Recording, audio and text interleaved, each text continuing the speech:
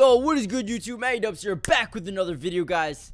We got some breaking news coming out of Seattle. Once again, earlier today, they went out and got Devin Bush, a linebacker from the Steelers, and right now, they're making another solid move, solidifying their secondary, signing former Giants safety Julian Love to a 2-year deal worth up to $12 million. But before I get into the video, before I tell you guys why I like this move so much for Seattle, make sure you guys smash that like button, subscribe to the channel if you're new, join the family. I will be covering the entire NFL offseason. That includes the draft, free agency, trades, whatever happens. I will keep you guys notified. So make sure you guys go ahead and turn on your post notifications. But without any further ado, let's get into Julian Love, who is a 24-year-old drafted safety by the Giants with the 108th pick in the 4th round back in 2019.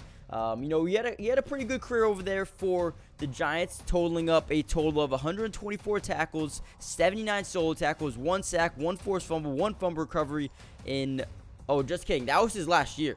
In his career in New York, he had 291 tackles, 192 solo, 1.5 sacks, 2 forced fumbles, 2 fumble recoveries, and 5 interceptions. He's been pretty good over here for the New York Giants, and now he's gonna bring that over to the Seahawks team, who kind of needed a nice little nickelback. It looks like he's gonna step into the nickelback role, and now you look at a guy like Mike Jackson, Jamal Adams, Quandre Diggs, Tariq Woolen, and Julian Love, and they have some depth back there with Trey Brown. You got Ryan Neal and Kobe Bryant. So listen, I really like how this team is shaking up here for the Giants. I think this is a big-time move for a big-time secondary, and I think they're just only getting better from here. I love Devin Bush and Jordan Brooks at linebacker position or inside linebacker position. From the edge, you got Uchenna Nwosu. You got, it looks like Darrell Taylor might be your outside starting linebacker. Then you got Jerron Reed, Al Woods, Draymond Jones coming over from Denver.